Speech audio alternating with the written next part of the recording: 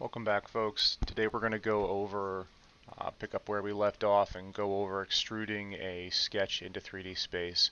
So where we left off last go around was we defined a simple two-dimensional sketch.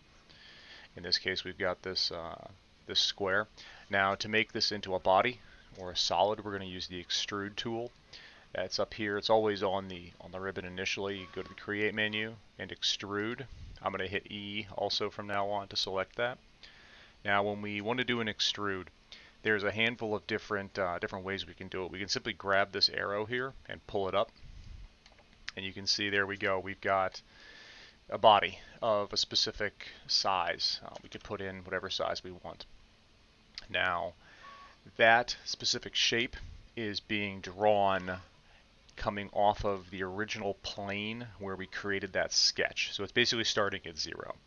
Now, that's absolutely fine, but we might not want that. We might want it to be floating or to be offset by some specific amount. So if we work through the extrude properties over here, the start is what we're going to be looking at. So in this case, we started on the profile plane, but we could just as easily start on an offset plane. And that adds another box here. And this is asking us how far off of the original defining geometry do we want to start this extrude. So if we said 10 millimeters, you can see that it'll actually start extruding that 25 millimeters 10 millimeters up. So working through each of these, the start is the point that we start extruding from. The direction is what direction we extrude. In this case, we're going one way. And the extent is how far. And in this case, we're going up 25 millimeters. So I do want this particular one to start directly off of the surface. So I am going to say profile plane. And we are going to define this as 50 millimeters to make a cube. Now, the final thing, we have to make sure that the operation is set to new body. And go ahead and hit OK. Now, also do a couple of things. One, will obviously create our new shape. It'll also create the little body definition over here. So we're going to go ahead and rename this to cube. And that's really all there is to it. Now we've got a 50 millimeter cube. We could certainly go ahead and start modifying this solid, this body directly with some of these tools up here. But for this specific example, we're going to look at how do we, now that we have a 3D shape, modify the other dimensions of that shape. Obviously we can define everything about it via its original base sketch, but if we wanted to say punch a hole in it, how do we do that? Again, everything in Fusion is sketch driven, so we need to create a sketch on one of these faces, and there's two ways to do that. I'm going to show you both. One is the easier but slightly less best practice way. So we're going to select the face we want to operate on here, come up, hit create sketch. Now I'm going to create a circle, and one of the, again, creating sketches directly on the face is easier in a lot of ways than the alternative, but it's fewer steps, but it has some disadvantages too. So we want to create a circle, so I'm going to hit C for circle. You could also come up here and hit C. Because we created this based off a face, we have access to the original geometry of that face. So if we sort of move the mouse slowly along the top line here, you can see that as we get toward the middle, this little triangle shows up. And what that's indicating is that that is the midpoint. The little triangle is Fusion's indicator for midpoint. So now without clicking, if we just hover there and then pull straight down, you can see that it's locked the cursor to the midpoint. And now as we approach the midpoint of the other dimension, it makes us aware that that is actually our center. So now I'm going to click and release once.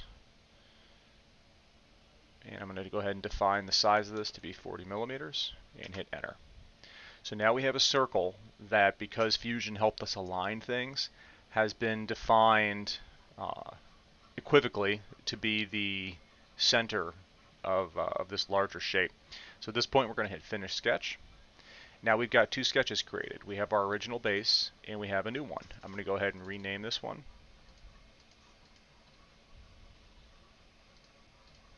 to be side sketch. And now we want to take that and we want to use it as the basis to punch through.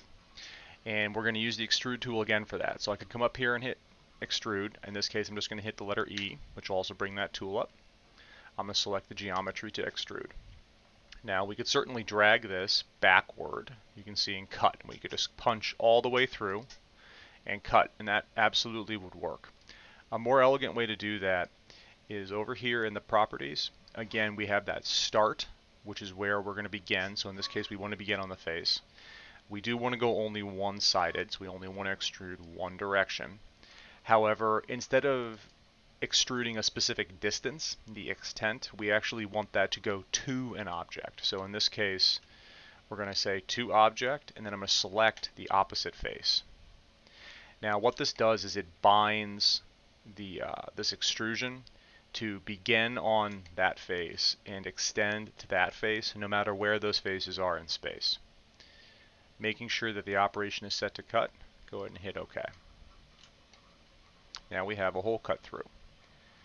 Using that to option is specifically useful because if we go back and edit our main sketch, and we were to change the size of our object to say be 100 millimeters, and hit finish, Fusion will go back and calculate. It'll recalculate the extrude. It will also recalculate the cut that we made. Because we told that cut not a specific distance, but to go from one face to another, it automatically tracks where those faces are and repeats that extrude, basically, or extends it. Now if we want to make one more piece of geometry on one of these faces, we'll make it on this face and we'll do it in the better practice way. So that's going to be to use an offset plane. So I'm going to come up here to the construct menu and click offset plane.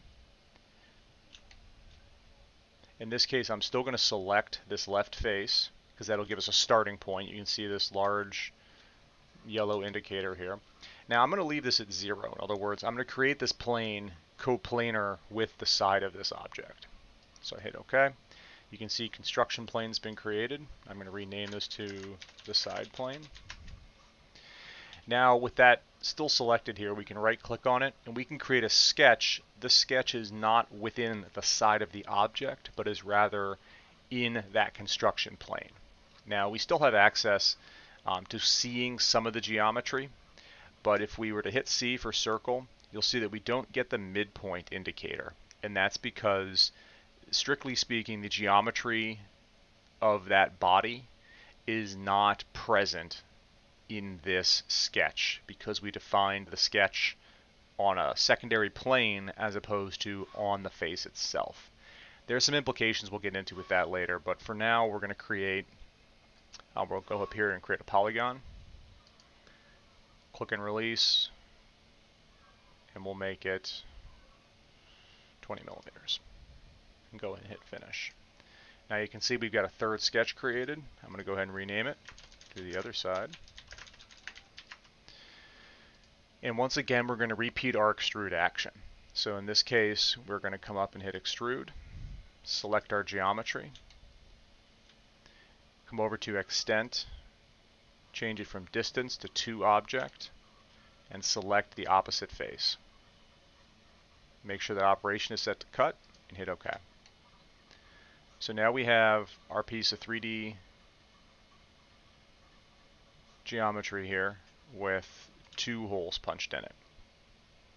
That's where we'll leave this for right now. Next time we'll go over some of the slightly more complex pieces of working with bodies and sketches associated with them, like projecting geometry.